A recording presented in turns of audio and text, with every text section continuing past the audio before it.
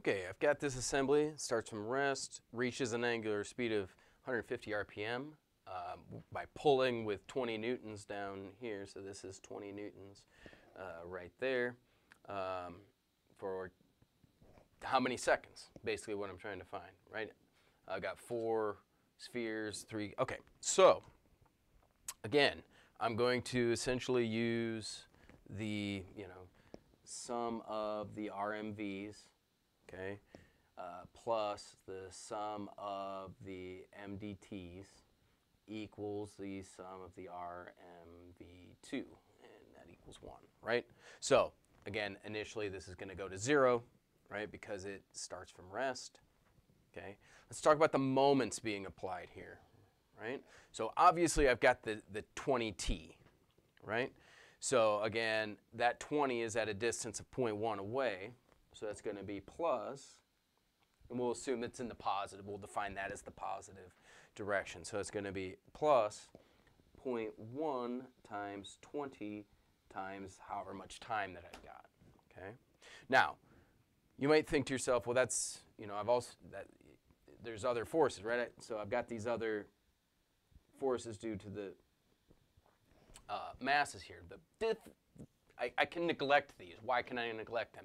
Because, for example, if I look at, this ball, it has a equal and opposite moment over on the other side. And no matter what position these are in, there's always going to be one opposite acting in the other direction, right?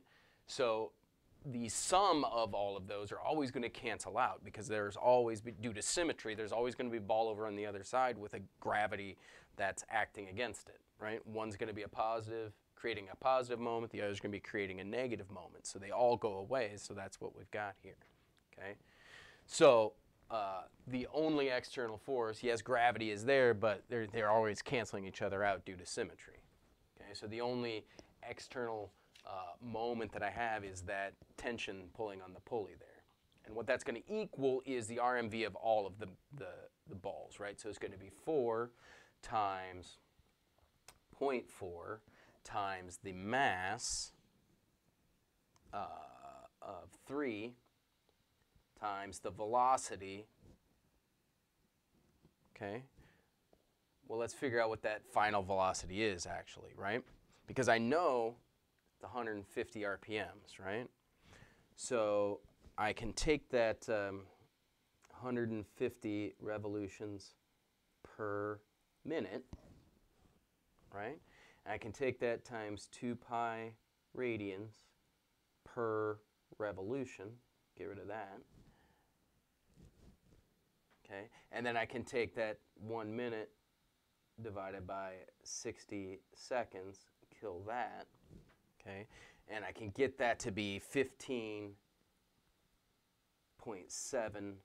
radians per second, right? So I'm just converting RPMs to radians per second, right? Now, what I know is that, my arc length is basically r times theta, right? Take a time derivative of that. This is basically going to give me my velocity is r times theta dot, because r does not change, right? R is a fixed distance in this situation.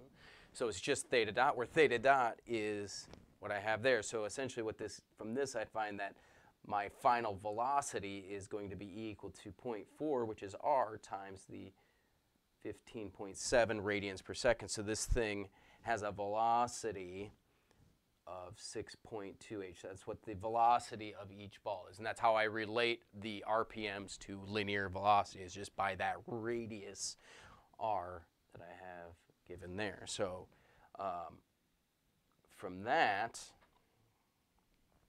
I can just then say, okay, 2t, which is the 0.1 times the 20, equals, and then what I have there is, plugging, basically what I'm doing is I'm plugging this in there, okay?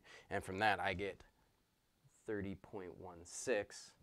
So from that I can find that the time it takes to get up to 150 RPMs, which relates to 6.28 meters per second, okay?